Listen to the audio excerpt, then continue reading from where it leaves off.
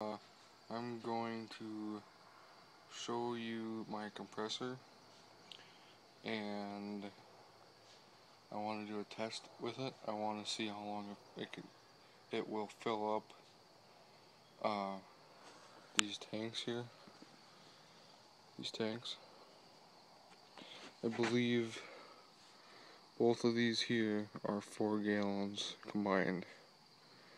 I'm gonna do a timer on my watch here. Let's see how long it takes to fill up these two. And I believe the max PSI for one of these is 100 or 125. I can't remember what it stops at. But then after that, I'm gonna drain it completely with this valve down here. See, she's all the way open, and there's nothing in it at all.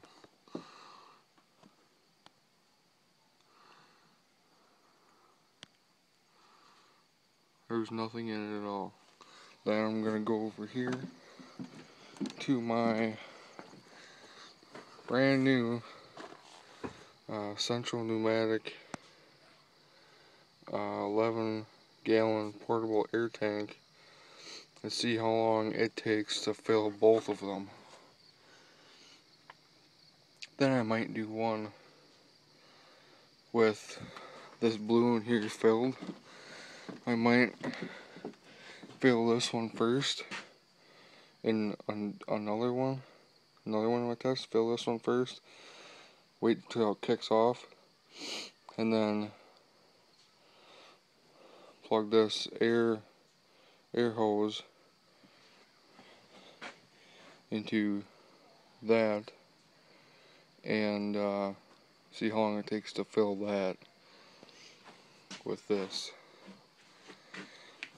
So here we go. As I let this air compressor charge up, and it took approximately 4 minutes 30. Wait a minute. There we go. 4 minutes 35 seconds approximately. Fill up to about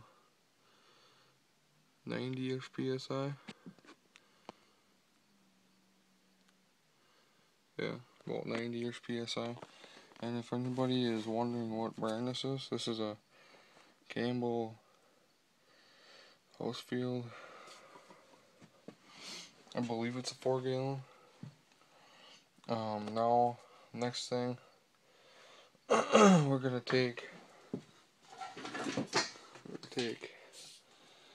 this thing here, put that end there onto, there's a little end right there, right next to the black thing, the black holes, and I'm gonna plug that in and see how long it takes for this compressor to fill up those tanks and this 11 gallon Harbor Freight tank. Okay guys, I'm sorry I didn't record it, but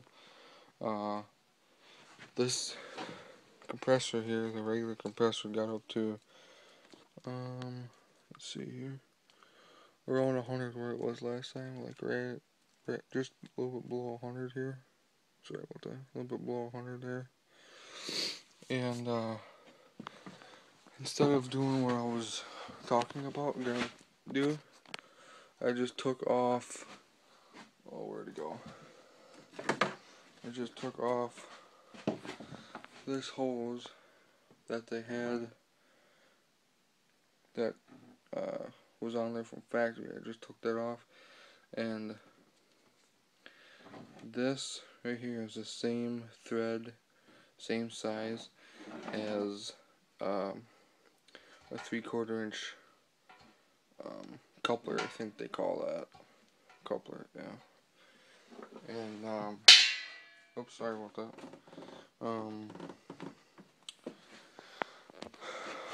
So I just screwed that in until it got tight.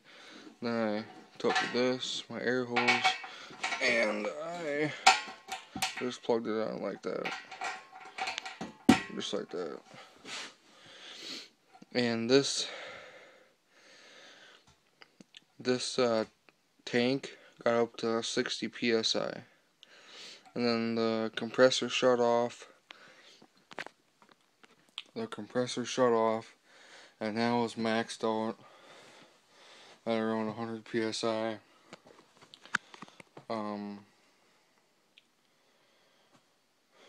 Yeah. That's really all I can think about right now. I think why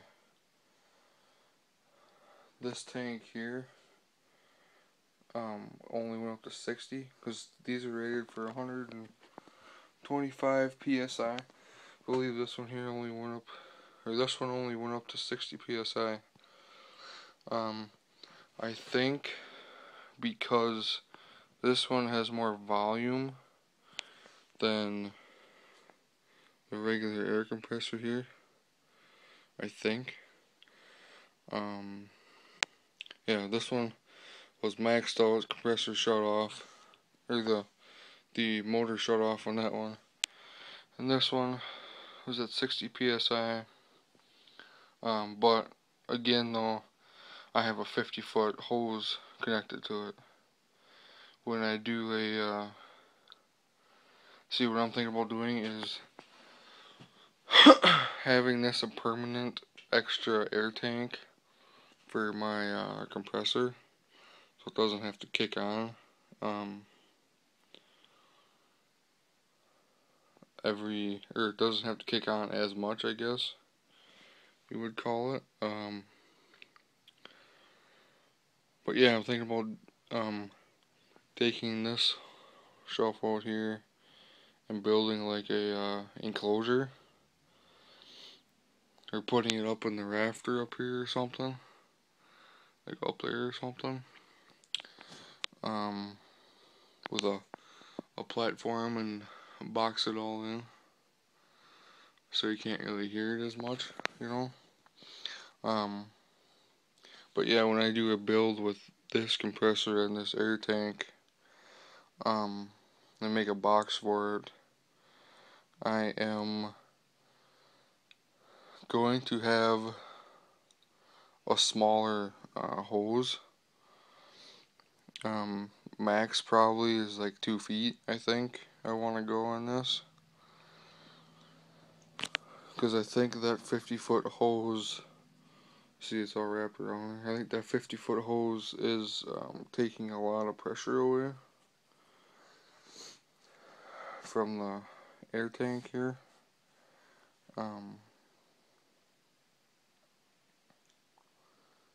Yeah.